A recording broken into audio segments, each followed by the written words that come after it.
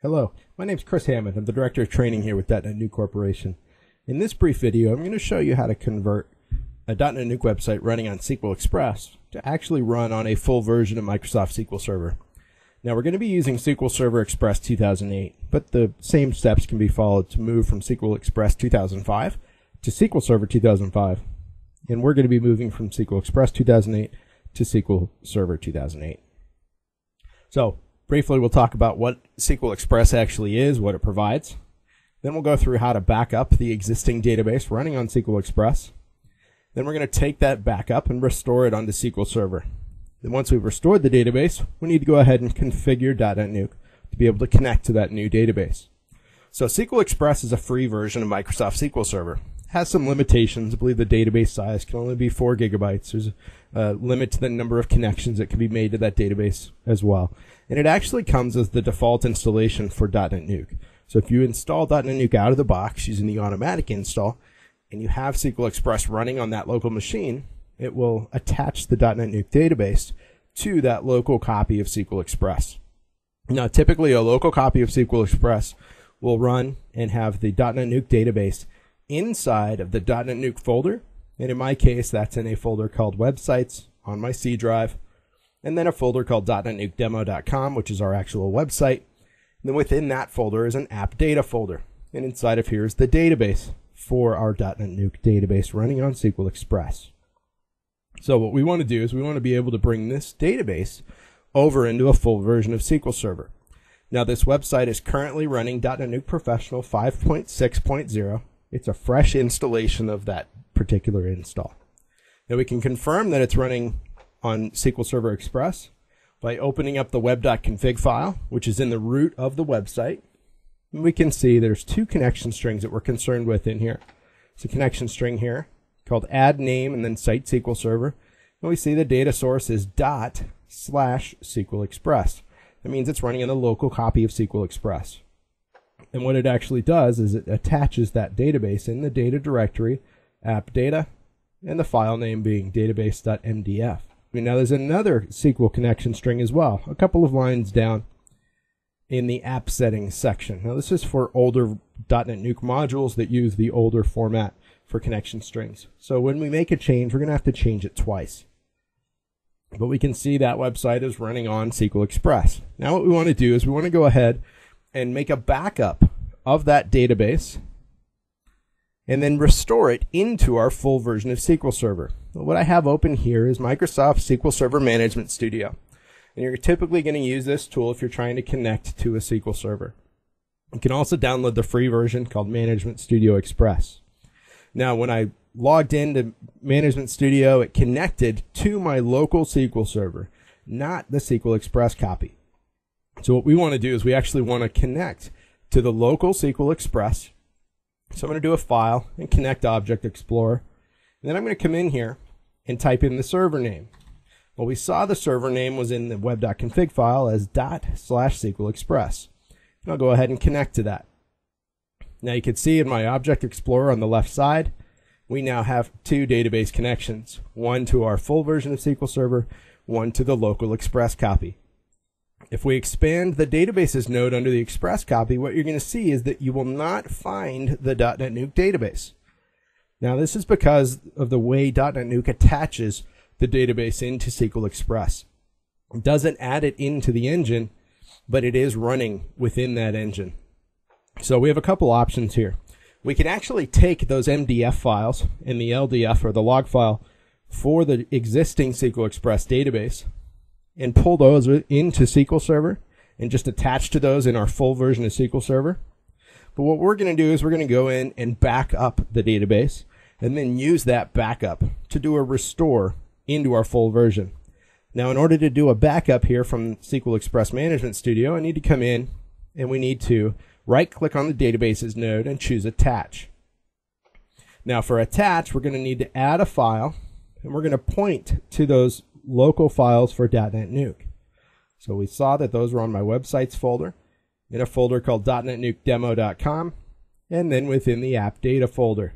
So I'm going to choose that database.mdf file. Now, when you try to go ahead and attach to that database, because our website is currently running SQLExpress will not allow us to connect another connection in there. So we get an error message here. Now what we're going to want to do there is we're going to go ahead and simply turn off our website in the meantime. So I'm going to go ahead and load up Iis Manager. You can load that by going to your Start menu and typing in inetmgr.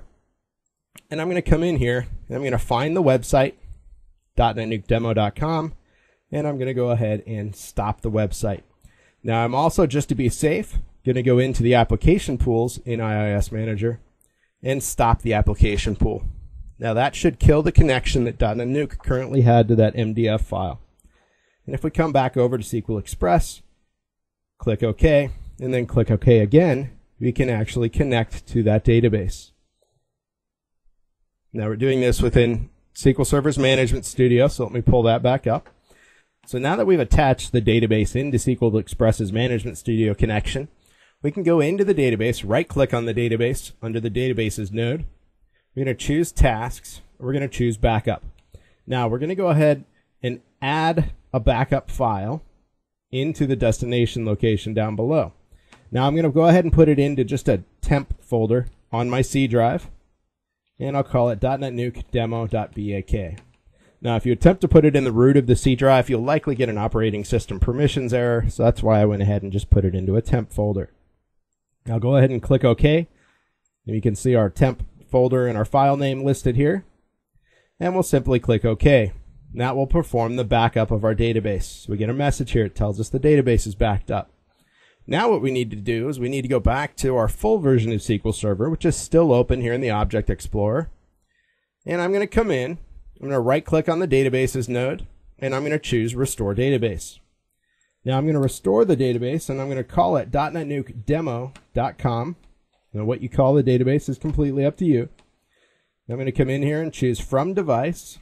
And we need to point to that backup file that we created. Well, that was on the C drive in a folder called temp. So I'm going to point to .NETNukeDemo.bak. Click OK. Now I actually performed the backup twice.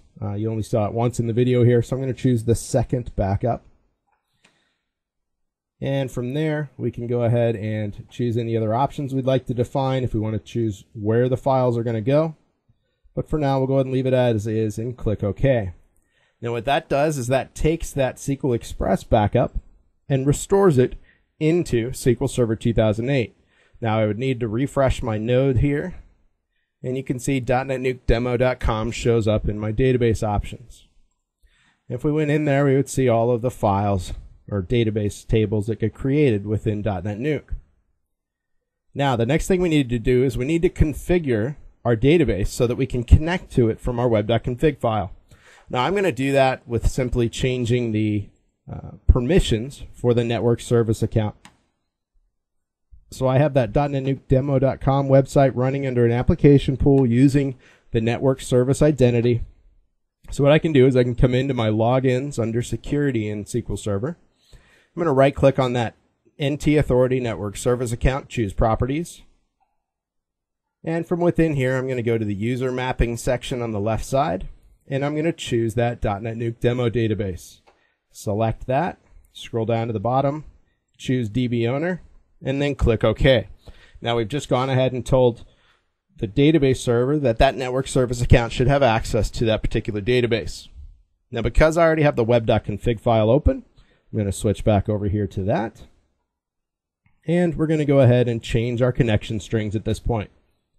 So our connection strings need to be changed in two locations. We pointed those out at the beginning of the video.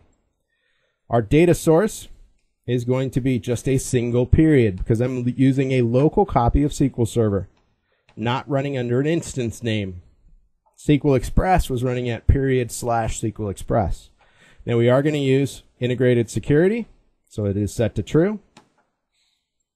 And then from here, we'll go ahead and remove the other information that's provided here that is specific to the SQL Server Express string. Now we will type in a name here, database equal, and then the name of our database was .NETNukeDemo.com. Now from there, we can go ahead and copy that connection string, everything within the quotes, and replace the connection string down below with the same information. Just everything within the quotes there. So go ahead and save those changes. We should be able to then go back to our website. Now, if we try to refresh the website, we're going to get a message that we can't actually load the website. That's because we have our application pool stopped. So I need to go into my application pool in IIS, start the application pool, do the same thing since I stopped the website as well, and then we'll go back and try to reload our website. Now, if we do a refresh here, you might get a cached version of the website back. So I did a control refresh, and we can once again see the website loads up here. Now, what we would want to do is we want to test to make sure this is actually running on SQL Server 2008, so we can log in with our host account. And because I actually haven't logged into this website before, it's going to tell us we need to change the password. We don't actually have to do that with the host account. You should in a production website. But if we now come into the host dashboard page, from the dashboard page, we can click on the database server tab or option on the left, and we can see that it's running on database version 10.0.2531.0 SP1 Developer Edition. So it's running the full version of Microsoft SQL Server. Now, what ended up happening is it put the database files within our app data folder. And that's just because we didn't choose to tell it to put it somewhere else. So wherever you would normally put your database files, you can put them there. Now, by putting them into the app data folder, if we take a look at that folder again, you can see they show up here. And that makes it very easy to back up the website and the database at the same time. But typically, you would not put them into that app data folder. So we now have our .NETNuke website up and running on SQL Server 2008. We could go ahead and remove the old database files for the SQLExpress instance that was there. But you can see how easy it is to go ahead and change from SQLExpress to a full version of SQL. Keep in mind that you probably cannot go from SQLExpress 2008 to SQL Server 2005. To go from SQLExpress 2008, you would need to go to SQL 2008. But I believe you can go from SQLExpress 2005 to 2005 and 2008. Now, if you'd like more information about our .NETNuke training, please feel free to check out the training page under the Resources tab on .NETNuke.com, where you'll find links to free videos and some of our upcoming schedules of instructor-led training. Again, this is Chris Hammond with .NETNuke. Thanks for watching the video.